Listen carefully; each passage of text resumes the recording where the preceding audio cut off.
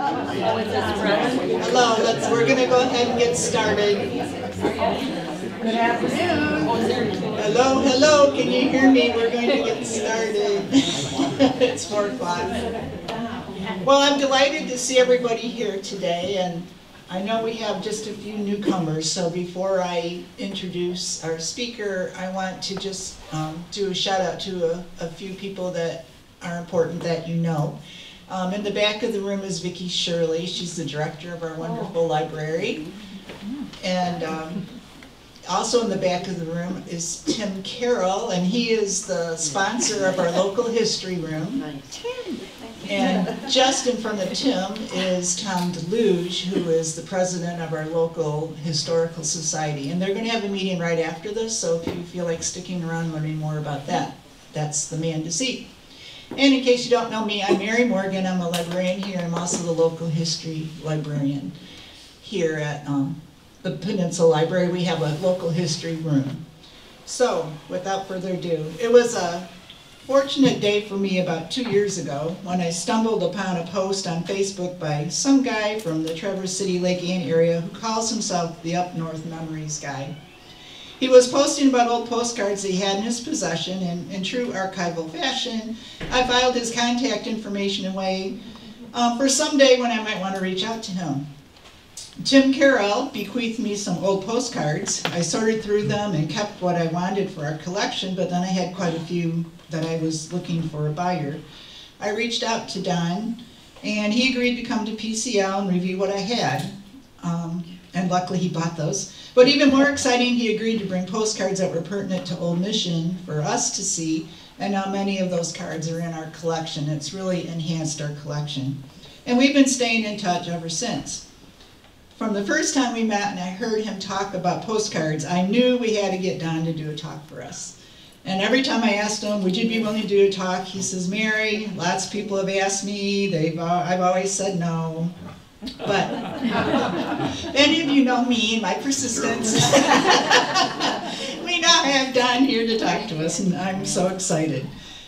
He brings a wealth of information to share, as he's been collecting Michigan and U.S. postcards and historically significant photographic media of all types for over 35 years. His collection is large and varied, and it covers images from the 1850s to 1960s. He loves to look into the card or image and select interesting things that help to tell the story about the image. I had a preview of his presentation last week, and he definitely has a gift for making the photograph come to life. His wife Karen is here with us as well, and we're happy to have you both. So without further ado, here's Don Harrison.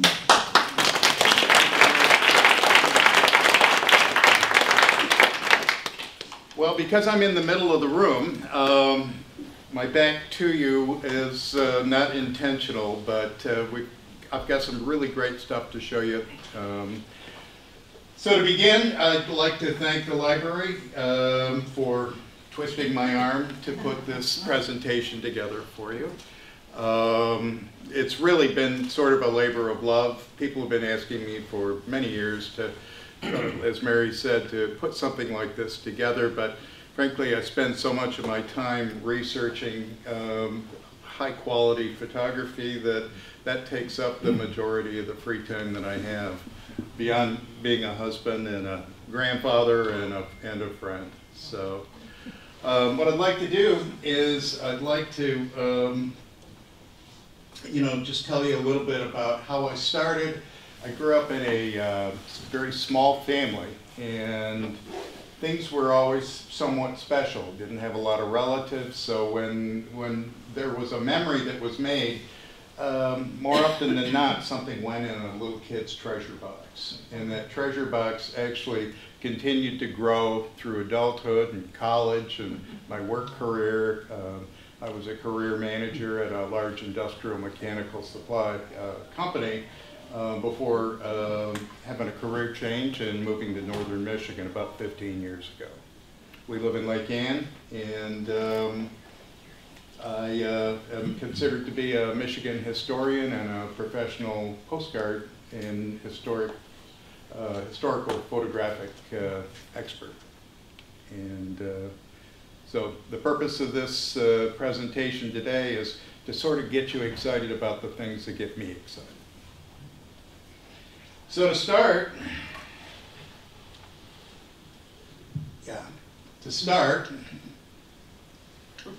oh, come on. Oh, I know why.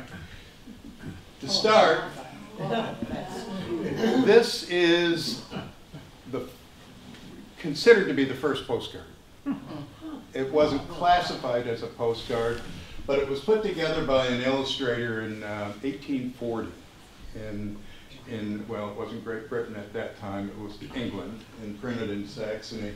And this is actually a joke that the illustrator created to send through the British postal system. And what those figures reflect are all postal clerks. So apparently the humor in it was that while he was creating this extra work for the postal clerks, they were actually the butt end of the joke, using those big pens to hand cancel correspondence. Now, this was my Halloween outfit from last year. I was a walking, talking postcard. We've really had a lot of fun with this. So, one of the benefits of being involved in the kinds of things that I'm involved with is I deal with some wonderful people. But I also deal with libraries, I deal with media companies, government entities, people that are looking for artwork or some type of illustration of a past event. I've worked with the Department of Natural Resources on lake levels. I've had artwork that showed a tree that still exists on a shoreline, and that people, may be suing someone for riparian, is it? Rights at the waterline. And this happened to be a little benefit that I had when I worked with the History Channel. They actually gave me a bit part in one of their series. So I got an opportunity to be dressed by Hollywood as a lighthouse keeper, and had about 15 seconds of fame here a few years ago. I can't help that. You can take the mic. I'm not going to hold it. Photographic excellence. Okay. These are the kinds of things that I look for. This happens to be a family from Hart, Michigan, going back to the turn of the last century. I mean, those clear eyes that, I don't know, things like this speak to me, I guess. Maps, okay? Postcard maps. They were really popular early on, and when you really look at these things, it's got ghost towns and camps that are listed that have been, long gone. If you actually looked into some of these map cards, you could see, well, Mapleton is listed, but you can actually see the ghost town of Archie. And, so, I mean, the thing that spins my wheel is looking into these views, whether it's a downtown view, whether it's on a map, and trying to find something of interest to help tell the story about that particular image. This is an aerial view, but it's an aerial view before there was an airplane. So someone took a look at this, and you'll see there's an Acme ghost town of Argosa, I think it is. Argosa. And a number of other interesting places. Traverse City was blessed with a photographer, a number of different photographers that were very prolific. Orson Peck was one of them. Charles Herbert was another one. You'll see some of their work.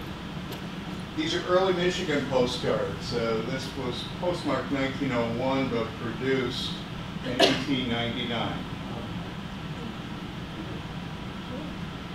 So they're beautiful, they're illustrations, they tell the story of Chief Petoskey, but also the, the days of the railroad, the days of the steamer excursion ferry.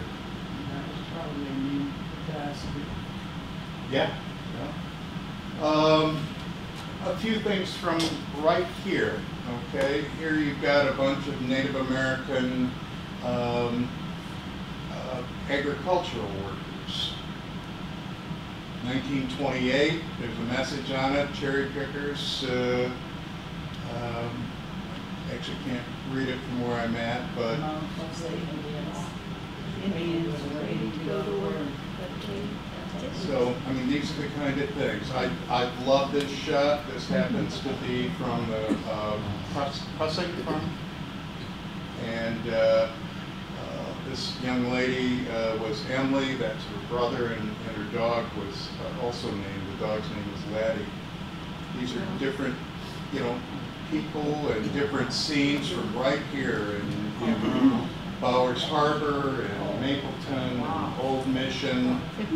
These gals just got off a small ferry called the Mary Rose. There's some Old Mission baseball players. Wish I knew their names, but unfortunately I don't. This young couple,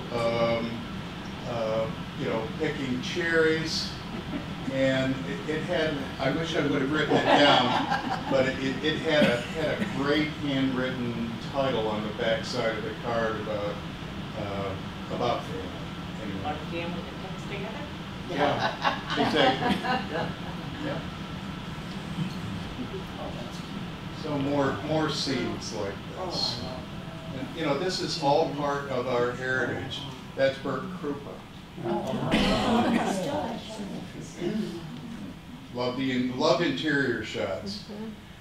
Okay, I have a lot more content than time, so I'm going to have to whiz through a few things, and I think you'll appreciate where I'm coming from. So we're going to start out with parade cards. Everybody loves a parade, but when you look at this parade, of course it's difficult to see in this large view, but somebody's going to notice that the gentleman on the left, towards the front of the card, has one leg. He could have been a Civil War veteran. So it depends. When you look into these cards, you can see a wide variety of things that you hadn't really thought of. This is the Peace Parade in Cadillac, the end of World War I. This is a parade shot from Sheboygan. What I like about it is that it was taken by J.R. Johnson, and if you notice, it's right outside his studio. So I mean, these are the kinds of things that, as a professional, I look for and try and share with the world. Some great shots from Frankfurt. This happens to be a Ford parade.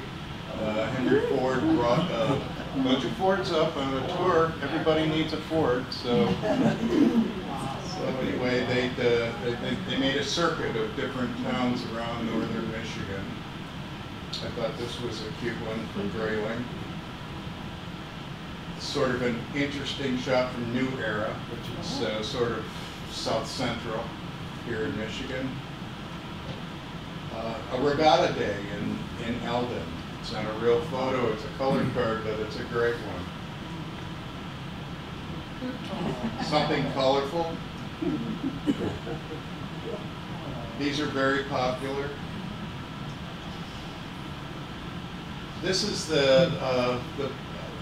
people want to know how much value there is in different things, and this happens to be the highest selling card that I've ever sold. It was sold, I don't know, probably 12, 15 years ago.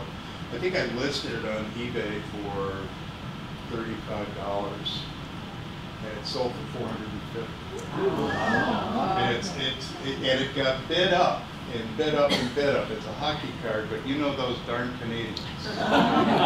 So it went, you know, this happened to be the very first professional hockey team in the history of the, you know, of North America.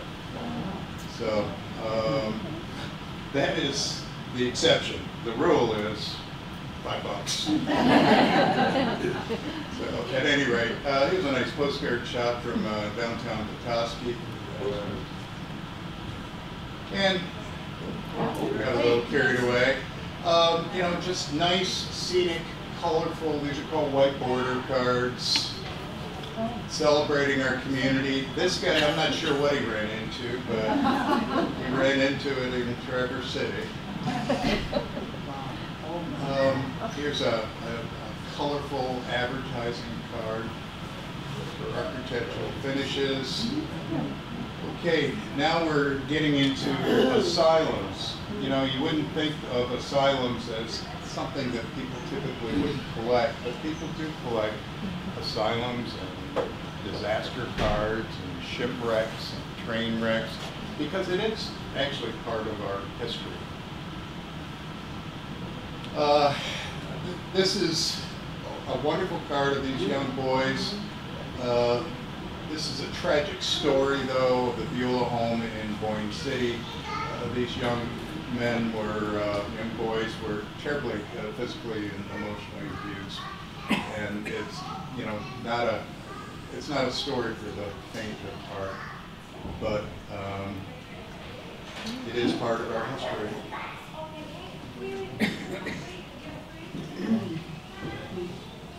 So, you know, different hospitals, including, of course, the hospital we have here in Traverse City.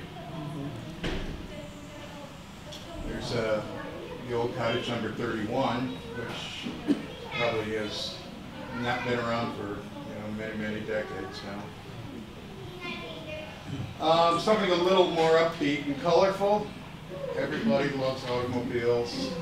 These are called color chrome postcards, and they're very popular with people that collect, you know, colorful printed postcards of all types.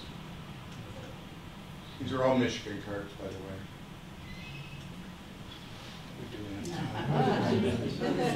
Yeah, I'm sure you all know that one.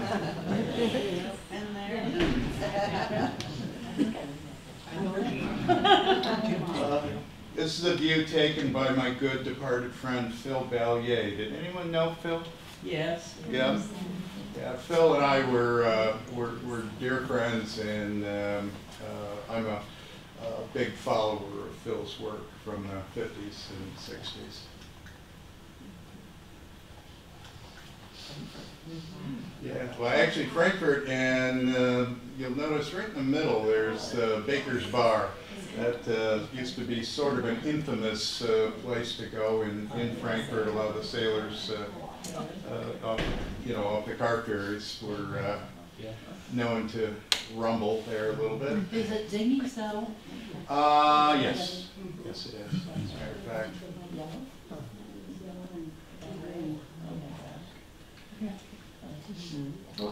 Okay, some higher quality cards. These are real photos. You know, this would be a sideshow event at a community function. Here's that full view of the heart card.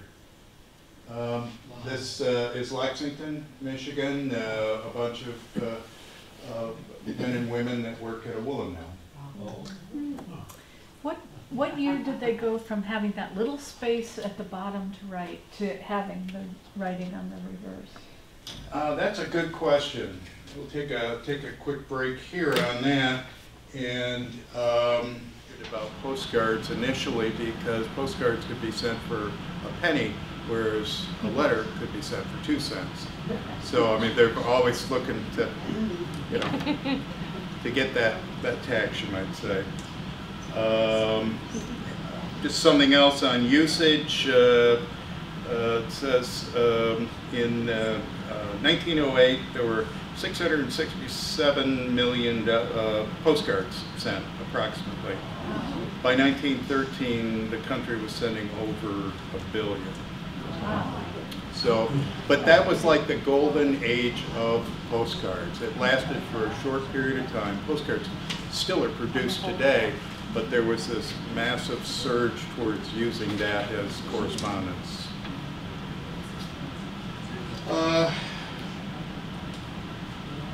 Okay. So we don't know who the bathing beauty is. Her last name's Nichols, I think. Is it? Rita Nichols' sister. Okay. Phil Bailey is, isn't it? Sister. Mike Mary. Nichols' sister. Okay. Mike Nichols, who does the Woody Stationery. Yeah. That advancing? Yeah, it's not advancing.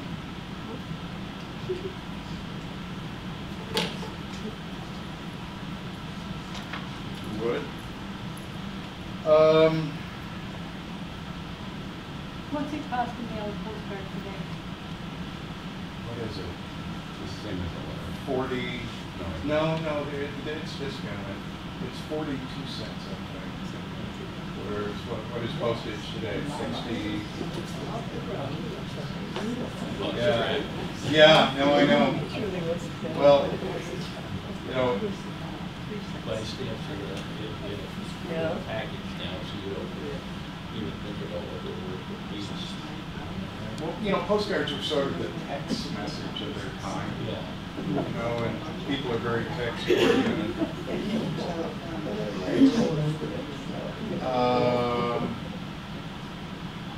Just go to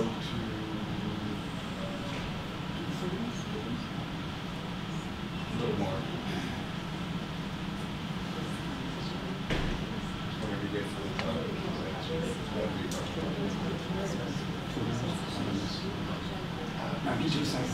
okay. Ladies and gentlemen, while we're waiting, if any of you should ever travel to Bhutan, which is north in the Himalayas, you can go to a post office in the capital city and have your face put on a legitimate stamp. And you can put that on a postcard and send it home. And I did that when I was there a few years ago. And everybody I asked, what did you think of the stamp? They hadn't looked at it and had thrown it out. You still get your face on the stamp. Well, as long as we had to take that break, can I see a show of hands? How many people here are involved in the Old Mission Historical Society? Okay.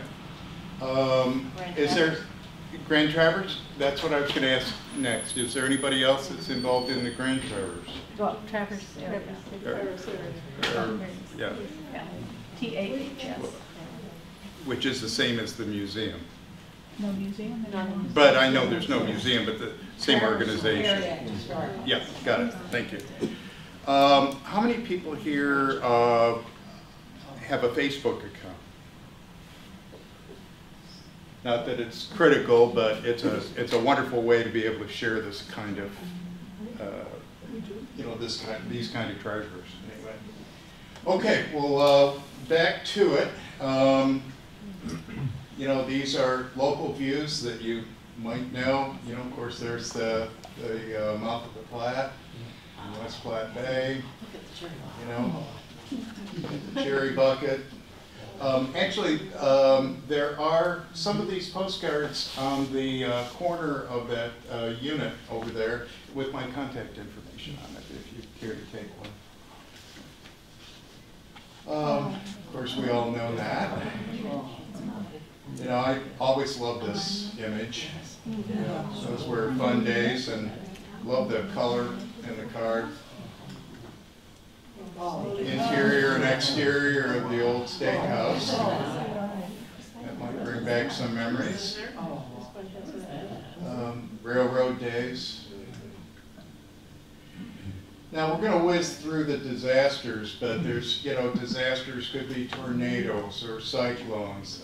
This happens to be the tragedy down in Bath. The gentleman blew a grade school up, unfortunately. That's a long story, unfortunately. You know, fires, you know, buildings used to be made out of wood, and there were an awful lot of fire disasters and floods before dams. Lumber yards and lumber works. This is actually a, I think it's sort of funny, but unfortunately the building burned, but it's actually a hotel fire that is immediately next door, if you look on the left, to the fire station. So that's in Boyne City. Of course, lots of boat traffic. Oh, this is the Metz fire. These four folks up in northeastern Michigan tried to escape a fire on a train, but unfortunately the train drove right into the fire, and the fire was so hot that it warped the tracks, and the train went off the tracks, and you know, the rest is unfortunate history. You know, this is, you know, sort of crushing to a lot of Frankfurt people. You know, this beautiful facility was built. It's the Frontenac, thank you. I'm drawing a blank here. Frontenac, Royal Frontenac Hotel. So this is under construction. That's after construction, just next to the Ann Arbor Railroad Depot. In the background, you can see what used to be the old elevator. So it was something. It was built by the same railroad and the same builder as the Grand Hotel on Mackinac Island. And unfortunately, it came to an end in 1912. There's all kinds of urban legends about Frankfurt folks rushing in and stealing the silver before the fire finally took its toll. And then the wave of guilt afterwards when they brought all of that stuff back. Yeah, I think there's still some out there. Oh, that's a fire in Lansing. Okay, this is another fire, but I've always found this interesting. This is down in Manitou Beach, which is in southeastern Michigan, Jackson area, Brooklyn, Irish Hills. But what you see there is the building burned down, but it was an ice house, so the ice is still standing. But the building burned down.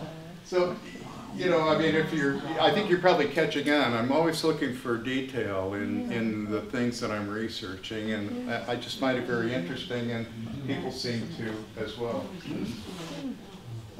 Railroad wrecks. That's an Ann Arbor boat, the number 4. Had quite a history. This is, it flipped over. It wasn't properly loaded, so it turtled up in Manistee.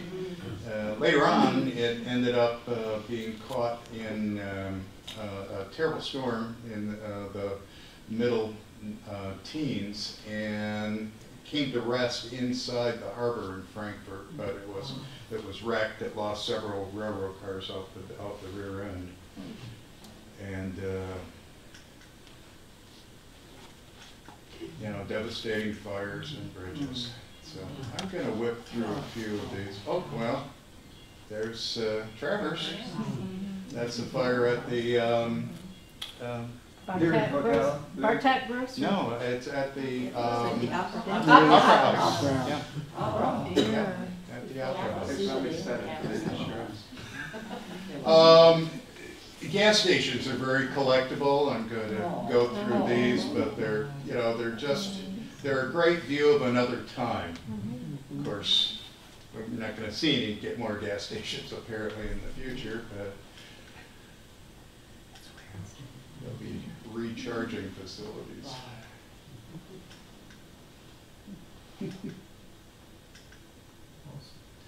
This is one I like from Interlochen. You know, I'm not sure if Sinclair Gas actually was associated with elephants, but this was right at Interlochen Corners. So it would have been where Rick's Market was, or the Blue Vase bookstore now. different things. How are we doing on time? I think we're doing fine. Okay.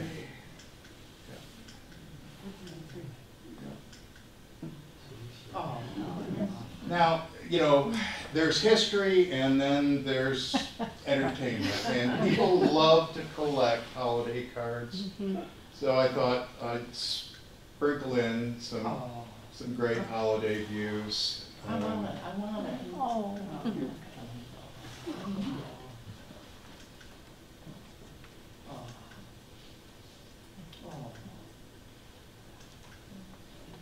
And keep in mind that, you know, there are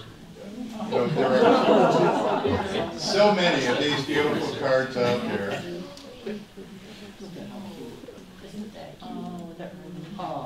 Halloween cards are particularly collectible. I mean, the graphics are great and they're typically unusual. Santa cards probably would be the second most collected and valuable, but not so much with Santa dressed in his traditional white robe or red robe and white trim, but you know, mauve and green and blue, you know, things that are non-traditional seem to be very popular.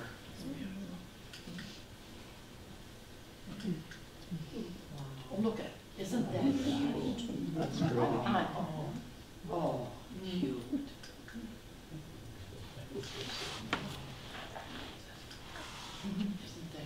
So I put a bunch of Halloweens in here because we're getting, you know, close to Halloween. So. Jack-o'-lanterns were originally terms.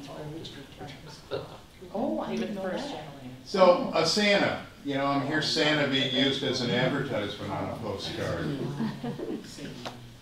So, you know, this is, you know, the Celine Bank hawking their deposits and letting you know who is involved that possibly is trustworthy from that community.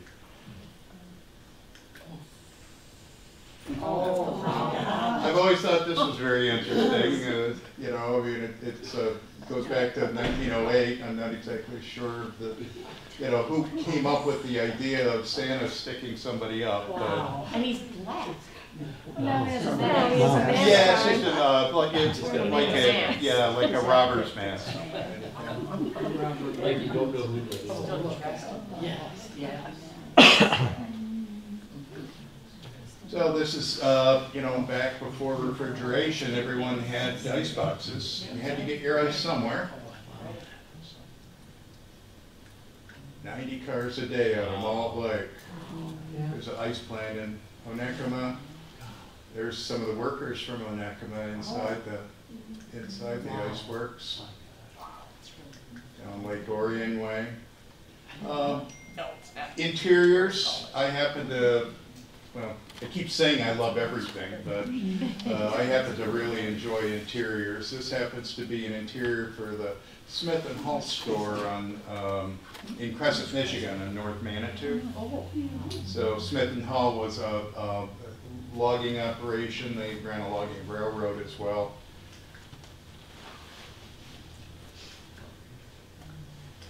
Some Native American collectibles. Oh, wow. Yeah, that happens to be a Hiawatha performance. For several years, it was a very popular venue on up in Conway, just outside of Helston, or Petoskey, I should say. Cross Village. This happens to be some, well, a Smith and Hall or White lumber company. Logging crew. You can see there were some Native Americans here as well.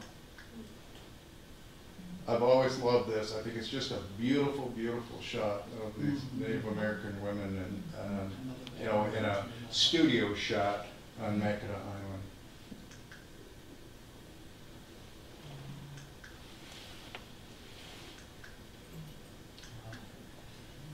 So this is photography as art.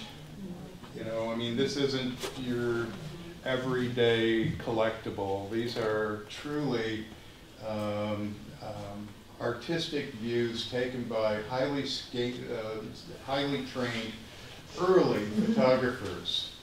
This happens to be a woman photographer out of Petoskey. And she took a whole series of these shots. I think there's a total of 36 or 38 of them. Unfortunately, she came to a very bad end and died in an insane asylum in California.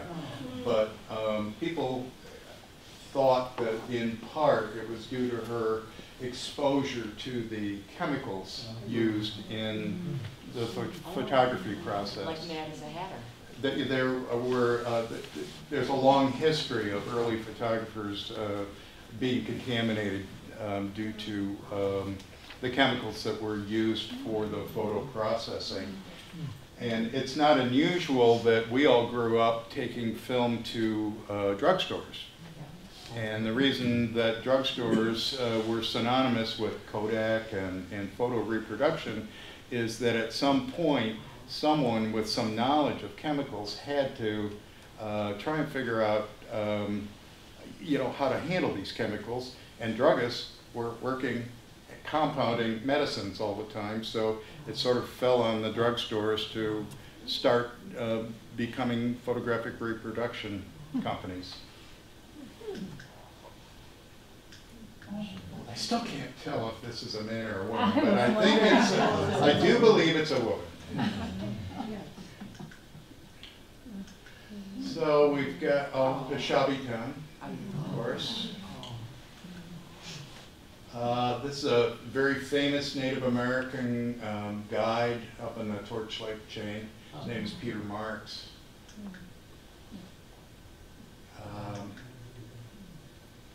This is sort of unusual from Arcadia. It's actually hanging Bismarck during World War I in Apogee.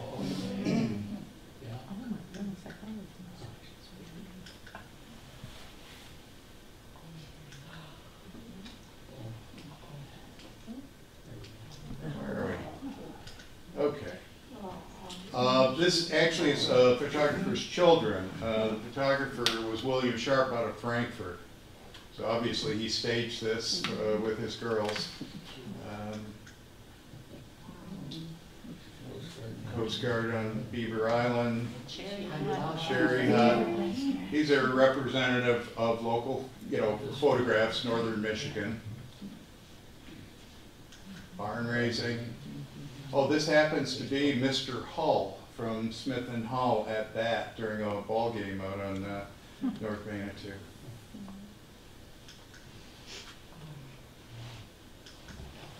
So many of these photographs can be identified by the photographer that took them. There are little tricks to, well, it's not tricks, there are educated ways to tell through negative numbers or possibly having the negative signed by the photographer. But yeah, this is the original downtown gateway. So you can see.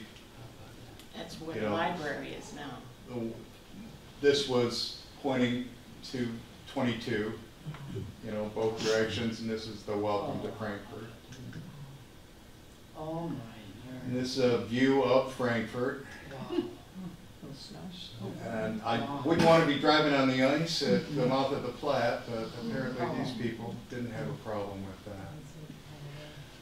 This is a great photograph. This is the first man to soar across Lake Michigan. So Frankfurt at one time held soaring events, and this man, Ted, I forget his last name. Alec. The lady on the left is Frankfurt's first telephone operator. Wow. Her name is Rose Finn. And what she's looking out on is Frankfurt's first sidewalk being built. Wow. So, prior to that, it would have been a wood boardwalk. Yeah. There she is at work. Oh. And you can can see Rose Fine, operator, 1899. Wow. You've got some great views of the Old Mission Lighthouse. Here's a nice one of Point Betsy. This is actually a black and white photograph, but it was hand colored of the dunes looking out at South Manitou and North Manitou, actually. The you know, the Oldsmobiles. Kathy Reynolds Oh, the Swastika Lounge, that's not what you think. You know, the swastika it was actually a symbol of good luck and health at one time. Duck Lake, if you know Interlaken, you know it's all built up with all types of wonderful cottages and properties, but at one time it held you know, this large works. It was cooperage, so they made wood barrels for the agricultural industry for the most part. And there's kitchen staff. You know, Interlaken with an actual downtown.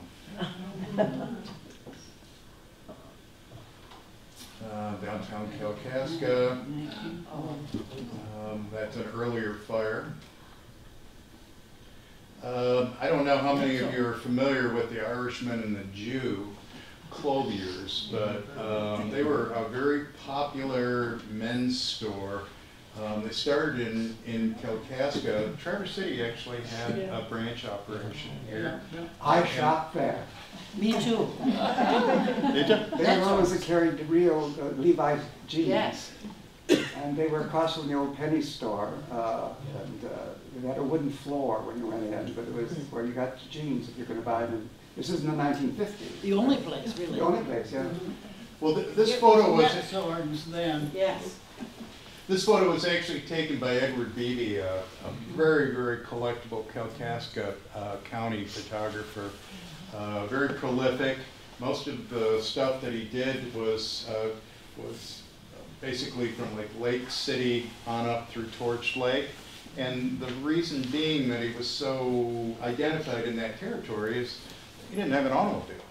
So he was going to his shoots in a horse and wagon. And this is one of the first photos he actually took, and he took some interior shots of the clothing store, and the rest was history. Now, got some Leland shots. Let me go back. Okay, that's another sharp. I think it's a classic shot. Little Bear Lake Regatta. These are actually some hunters here on the peninsula. They're not identified. There's Brown Bridge Dam before it was built, before it was ripped down. So it was quite a construction project at the time. This is a lumber camp up Helston Way, Jackson and Tyndall. There's one of the crews, probably some of the camp bosses, possibly even Mr. Jackson or Tyndall himself.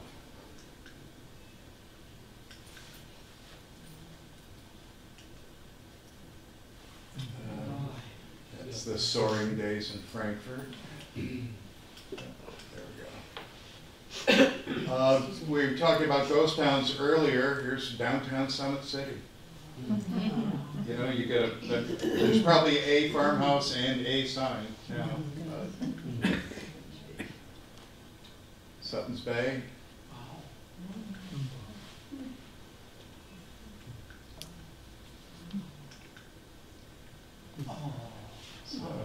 I think that's real cute for a holiday card. Again, another Kalkaska County photographer. There's a BB, lumber camp. Traverse City Country Club back in the day. So, not exactly the bear, but Yeah, here's the beginning of a fire at Woodworks on Boardman Lake. Traverse City baseball team. This is the Traverse City Resorters. What I really like is the photo bomb in the background. You can see the kids up there. But yeah, their star player was a Polish gentleman, and they needed to try and figure out a way to promote him, and they asked him to change his name to something more brief. And so he took the last name Brief. So it was Bundy Brief. Oh my. Anybody remember him? That's Don. I know him. Melville. Don, yes. Oh my gosh. Yes. Are we doing okay on time? Keep going. Okay. We got 6 Yeah, hours. since I haven't given this presentation before, I'm just sort of floating by here. Cherry Parade.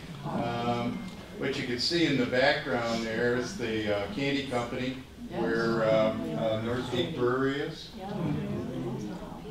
And right across the street from it is the new marijuana dispensary. Yeah, how many do we need?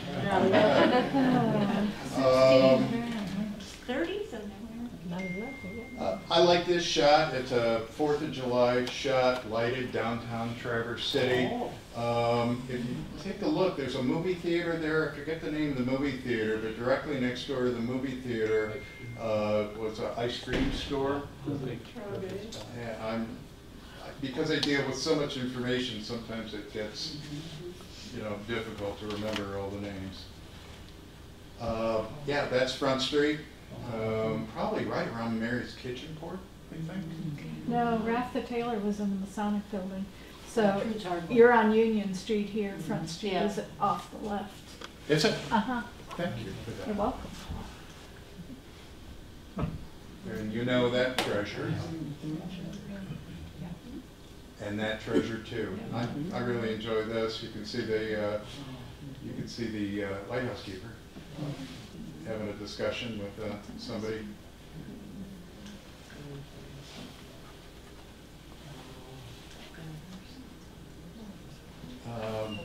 This would have been, a Rennie's camp, cutting wood for Hannah Lay's operation.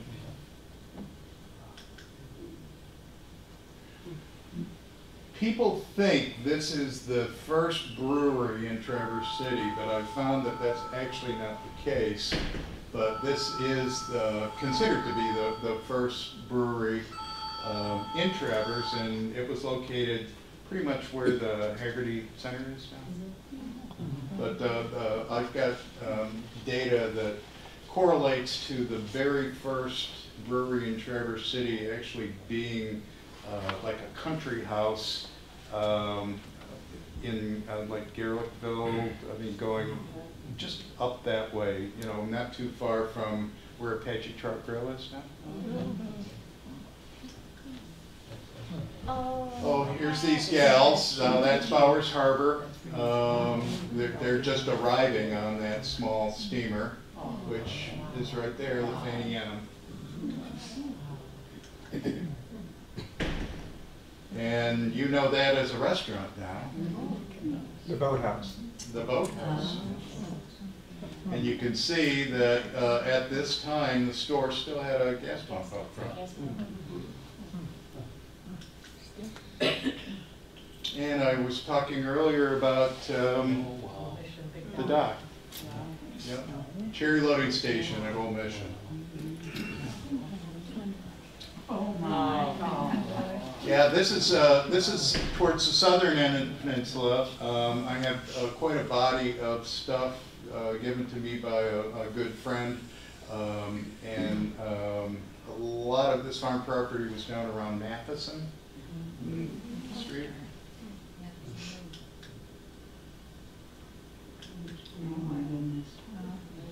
A little bit of railroad stuff. Oh, that guy's listening on. Yeah, another you know, on another type of thing. When I look at railroad shots, I'm always looking for actually the engines, the railroad lights on the back, on the boxcars. You know, it's always fun to see the milk cans all lined up because they'd have to go to the creamery somehow. So that would be, you know, 2 railroads crossing. That's called a witch's head depot. Oh my God. No, it's actually not a pack, but what it is, you know, back in 1910, there was this friction going on between the streetcar companies and the car ferries to transport people up and down the Detroit River and across Lake St. Clair on up to the St. Clair River to Port Huron. Port Huron, in that part of the state, was a great summer location, close enough to the Detroit area to you know, get to work on a weekend, but far enough away where it was sort of a resort environment. So what they're actually doing here is, this is a tongue-in-cheek thing, you know, you know, some type of friction between the 2 companies that they're using humor to diffuse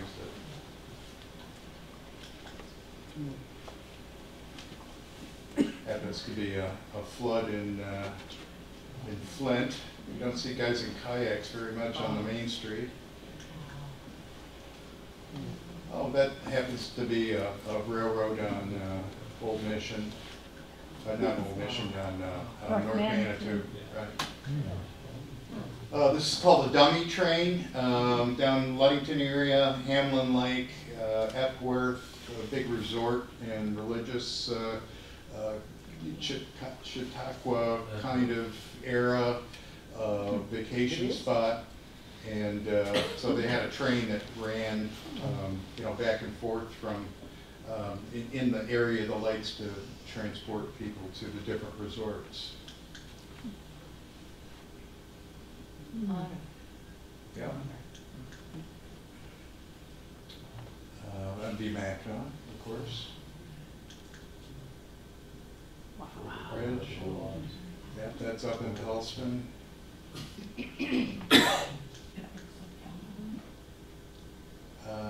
That happens to be an interior of a company store up in Springdale, which is Charlevoix County. Thompsonville also had 2 different railroads crossing at one time. And people. And yeah, well, yeah. Thompsonville was quite a town. It was quite a town at one time. And I live in Lake Ann, and there was a time when Lake Ann had a population larger than Traverse City. So now there's 100, I think. I think we've got 2,100 in the township. But yeah, White Cloud. Yep. Go Postcards. Firemen at work. Oh. Yeah. So you've got Goebel Brewing Company. So a lot of beer before Prohibition. Yeah.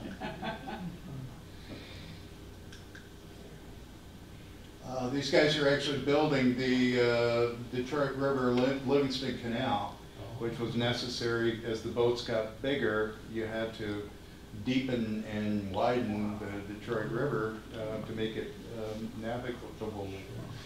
And so they're actually just getting ready to dynamite. Those boxes are filled with DuPont dynamite.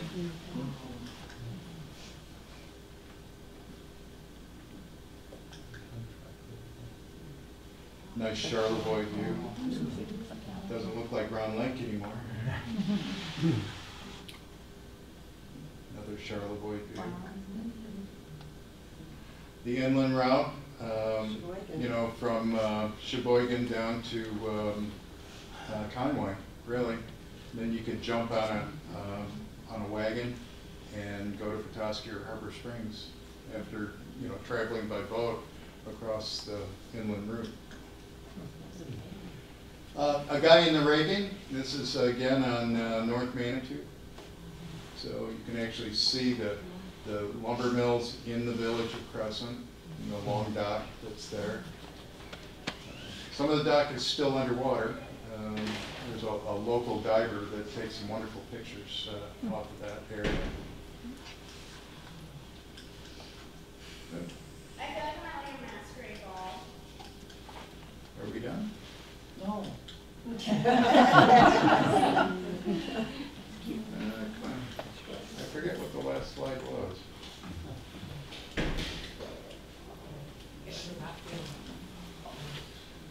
Well,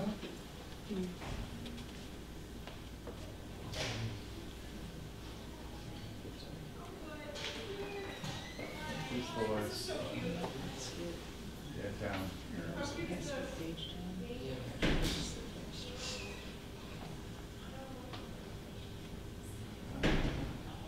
Oh. Well, that's where we're at. We'll go up a little bit, and then we'll be finishing here in just a sec. Okay. Yeah, perfect. Okay. This is Traverse City. Deer Central, apparently, but these deer were actually taken in the Upper Peninsula. Northern Michigan was pretty much completely logged off.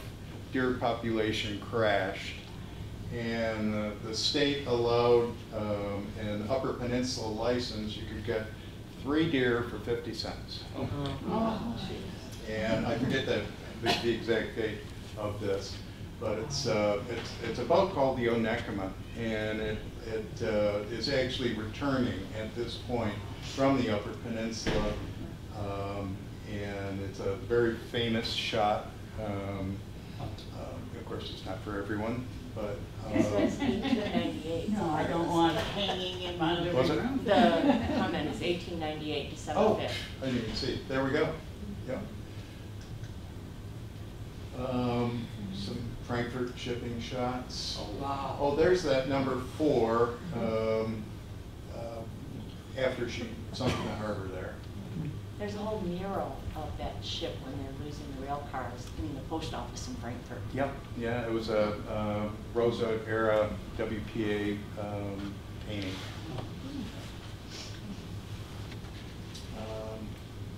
This again is off of the North Manitou. You know, those guys in Leyland, you know, they had some serious moxie to be getting out there in the wintertime like this.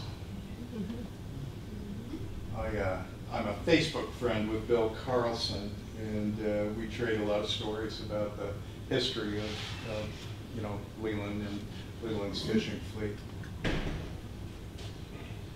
It's one of the larger D&C boats, Detroit and Cleveland boats. This is its maiden voyage. And it was sponsored by the Detroit Board of Commerce. Yeah, a tug and a boat.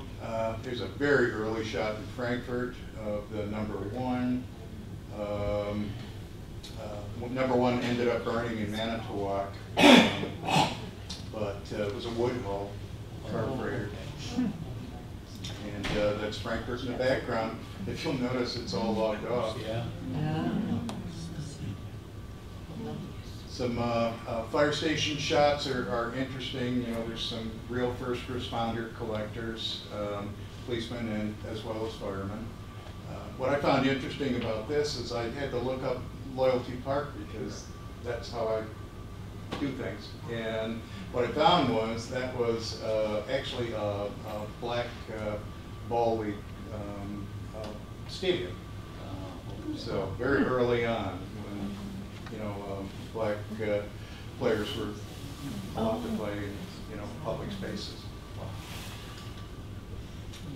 And because this has been a dynamite presentation. This happens to be, you know, a construction shot from Manistee. I want to thank you all. Thank you.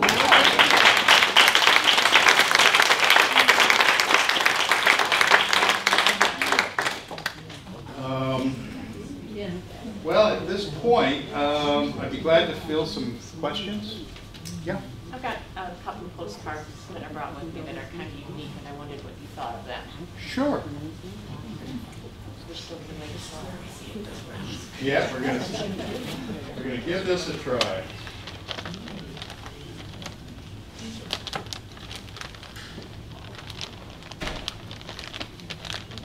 All right. Now let's put that down. Do this.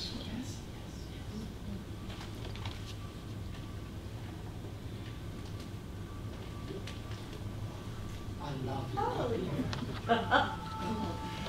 Okay, so leap year. From what I know about it, it's sort of this whole theme was sort of a romance scenario. And it had to, and again, I'm not that familiar with it, but from what I understand, it had to do more with women looking for a man. And in some cultures, that's the one day that a woman can ask a man to marry her. is that what it is? Okay. Tuberculosis Society? Well, yeah, you know, that's all part of the whole Christmas seal fundraising scenario. You know, I've seen cards like this before with different personalities. So, you know, they probably were a special, you know, they're the Beyonce of their time.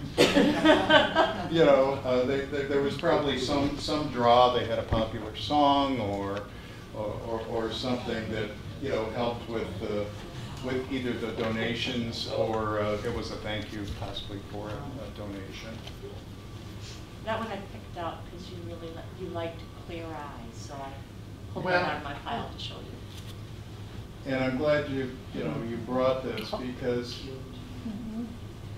you know, the thing about collecting photographs is not everything needs to be a disaster. Not everything needs to be a shipwreck. You know, sometimes it's as simple as, you know, these handsome children, the background scene. Is it a studio shot? Is it a candid shot? Was it taken in front of a Christmas tree? The ornaments on the Christmas tree. You know, a child in the embrace of their parent or their grandparent. I mean, there's just so many different things that that I guess open you up to appreciation for the image or the history or you know, whatever it is that you're hoping to get out of postcards. Yeah. Hey, Don, is there much in terms of postcard history from Idlewild? There is. Yeah. Okay. Yeah, I mean, there is. For those of you that aren't familiar with Idlewild, if we're talking about Idlewild, the Negro resort era. Yeah. Okay. I mean, because there are Idlewilds all over, you know, resorts and that kind of thing. But yeah, Idlewild is located in the center of the state, Baldwin area. Lake County. Lake County, yeah. And it was, you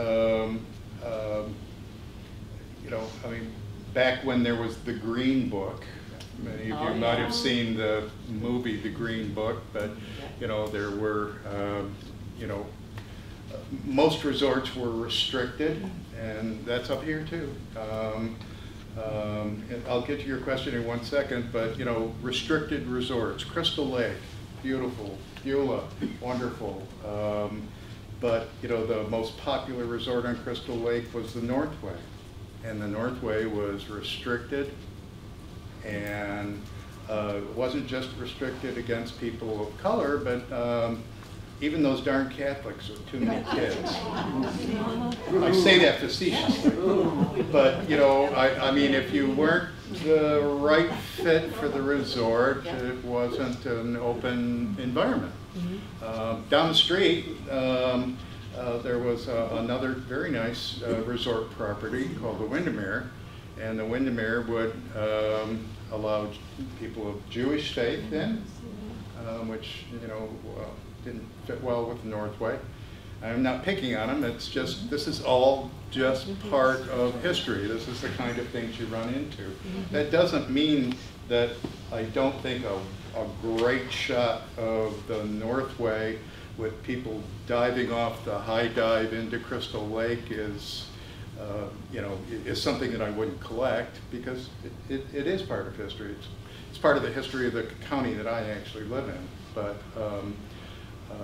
you know, I mean, that's just the nature of the beast. But as far as Idlewild goes, there were resort developments. There 7 nightclubs. Lots of hotels. nightclubs. It originally started, somebody bought a ton of property on Paradise Lake, I think it is, and they split, they split all this property they bought up into 800 square foot lots. So just tiny little lots that African Americans possibly could buy and have a place to get out of the city or from wherever they lived. And it was a very, very popular spot. And I've never actually seen anything negative regarding, you know, it. It eventually came to an end because the world sort of changed and things opened up. I mean, when you talk about African Americans, at one time African American postcards were very collectible, but they weren't collectible for maybe the reasons that you might think. Okay. Most of the African American postcards that I've sold over the years, I've sold to African Americans. Most of the pinup cards I've sold to women. You know, I don't sell nudie, you know, inappropriate things, but, you know, some really classic, you know, pinup card, it's attractive to women. There was I used to sell postcards online, and there was a time when I couldn't sell my postcards that would have a black person in kind of a negative way, like up a tree in Florida. It is still that way. Rules have been put in place for that type of thing, even if it seems like it's not. Even trying to list cards like that nowadays are typically they get bounced. Confederate flags. Don't buy any Confederate flag postcard inventory. Just before they put the hammer down on Confederate flags, I bought a whole collection of them. Oh. And again, just because they were part of history, you know, you got General Grant, you got General Lee, and you've got, you know, well, I finally sold it for nothing at a postcard show. But. Yes, sir. What were the business dynamics and drivers behind the postcard industry in the early 20th century? Was it predominantly local, you know, small community businesses, or were there large companies with national distribution capabilities that sort of cornered the market? Yeah, that's a good question. Real photo postcards, which were taken by, you know, real photo postcards are an actual real photo printed on photographic paper. Typically that was more of a cottage industry. So Edward Beebe out of Kalkaska would be reproducing his cards. And sometimes they were, you know, he'd take a shot of a family in front of their farm with their favorite horse, and there'd be 6 of them in the whole world. Or sometimes, it would be like the card with the Irishman and the Jew, where they used them for advertising purposes, so they were more mass-produced. Printed cards. Printed cards, they were more mass-produced initially. Most of the printed cards came from Germany or England. And the reason being is Germany and England basically had the printing technology for centuries before America was, the Industrial Revolution in America anyway. So a lot of those cards were reproduced overseas, and then they became more common with American publishers. There's a company by the name of Tech, I think that's how to pronounce it, who did well. During World War II, they introduced white border cards, because if you were going to print something, it all went to the war effort. So, you didn't want to use as much ink on the card, so you started to see white borders on the card so that you would use less ink. They also went with linen type cards. That meant they had a rag fiber in them, which seemed to be a filler for, rather than high quality pressed bond paper that the cards were printed on.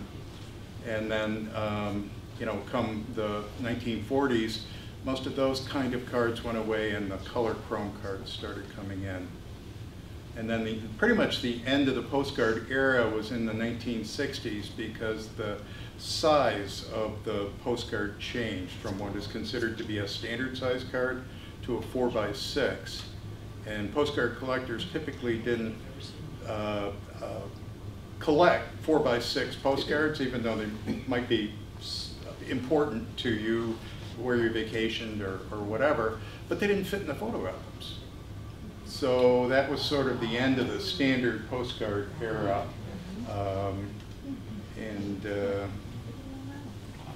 Did that answer your question? Yes, thank you. Yeah. I've got a couple others. Yeah. You can comment on it if you find it interesting. Sure.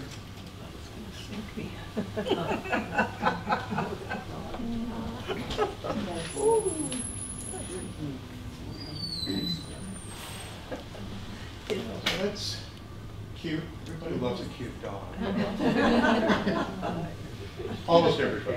The dog was bigger than the person. Yeah, well, it's a perspective thing. They just noticed the person with the dark person. You can keep that out if you want. That's just got a blue eye. Yeah, that might have been one that could have been hand colored. If you did want to put a blue eye. Now, this as a shot is pretty typical. It would have been taken in a photo studio because it's got a photo background, versus an outdoor shot. It says it was in an arcade. Yeah. Okay. And then there often were photo studios set up in arcades when arcades were a fun classic place to go. There you go. One last question. Oh, good. This is just a typical picture of the Old Mission Lighthouse, but I wonder about the date, because on the back it says it's a 1 cent United States, but then it says 2 cents for Canada, Mexico, or Cuba. Yeah. And about what era would that have been? I just noticed it. Speaking of Cuba, you cannot sell this Cuban stuff online anymore. It's sort of like,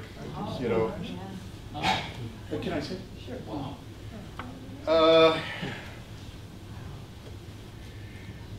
Yeah.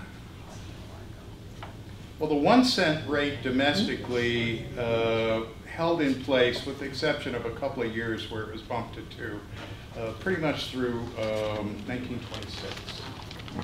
So, Yeah, I just thought in a couple of them actually could go. Yeah, this card, I would date this card probably around 1908. Well, who would have thought that a simple postcard would tell so much history about who we are as a community, a nation, as a world? It's just amazing. I want to thank Don, who's become a good friend to Peninsula Community Library. I want to thank Mary, who's done a fabulous job with our local history room. I know some of you grew up here, and as you're going through things and cleaning out, please be really careful. I know my own children don't want all the things that I treasure. So our concentration here is very much Old Mission Peninsula. If you find postcards or letters or photographs, call one of us, because we really would like to see them, even if we can just make a digital copy of them. Don, thank you so much. We have a tiny thank you for you.